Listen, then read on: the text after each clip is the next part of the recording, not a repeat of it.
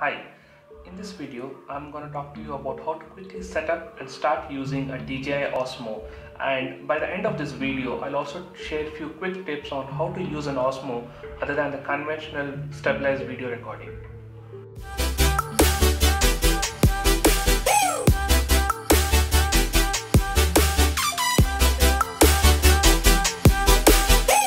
Back, I posted this mannequin challenge video which I shot in my friend's wedding, and I got a very good response over on social media regarding that, and I even posted in a tweet mentioning that it was shot using a DJI Osmo, and it was an obvious choice for me to go with DJI Osmo because I didn't want it to use a very bulky SLR or probably even my Panasonic GH4 for that, or I didn't want to compromise on the quality by shooting it in a mobile phone. So DJI Osmo was my obvious choice. I picked up the DJI Osmo from my rental partner, Book My Lens, and it's probably very common for anyone who is picking up a DJI Osmo to get carried away the moment you open the box and you just realize that you don't know how to get started using it. So in this video I'm going to give you 5-step guide on how to easily set up a DJI Osmo to start recording your first video using it. Step number 1 here would be to check to make sure that your battery is fully charged and it's ready for use, which is indicated by this green light on the charger. The second step, make sure that you have installed the DJI Go app on your mobile phones. It's available for both Android and iOS, and make sure that you have connected your DJI Osmo to the mobile app by means of Wi-Fi, and by default the password is 12341234 to get connected to the DJI Osmo. Step number 3 is to make sure that you have unlocked your DJI Osmo on all the 3 axes. Step number 4, which is quite obvious, which is powering on your DJI Osmo, and if everything is going fine, it's indicated by the green light blinking right next to your power button. Now the most important step, which is the step number 5. Here I'll quickly guide you about the different switches and also the modes of operation of the trigger button in the DJI Osmo. In the front of the DJI Osmo, you can find 3 main controls. One is a shutter release button, one is a record button, and the third one being the joystick. The joystick is primarily used for controlling the direction of the Osmo, which is up, down or left, right, while you are recording a video. The shutter button is mainly used to trigger a photo when you are using the DJI Osmo.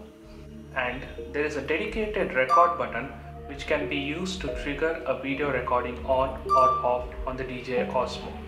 Moving over to the front, there is a dedicated trigger button which can be used to configure the Osmo in different modes. Pressing and holding it once will lock the DJI Osmo on a given axis. Clicking the trigger twice will make sure that the DJI Osmo camera is reset and is facing front. Clicking the trigger button thrice, which will make sure that the DJI Osmo camera rotates by 180 degrees, and it is now available in the selfie mode. And that's it, you are ready to use your DJI Osmo for your first recording. In the beginning of the video I told you that I'll give you a few quick tips on how to use a DJI Osmo other than the conventional video recording. So one of the very cool application of a DJI Osmo is for vlogging, and being a stabilized system, DJI Osmo becomes one of the most useful and a very versatile tool for all the vloggers who either use it during their travel or for their day-to-day vlogging purpose. Here is a quick video that I did a few days back demonstrating the vlogging capabilities of a DJI Osmo. One of the biggest advantages of using the Osmo as a vlogging setup is that you can see that the footage is very stable, and unlike the conventional vlogging setup wherein you're using a DSLR or a compact camera, you don't see much of a shaky movement when you're walking along with the camera. You can rotate the camera by triggering the button thrice, and it rotates the camera by 180 degrees.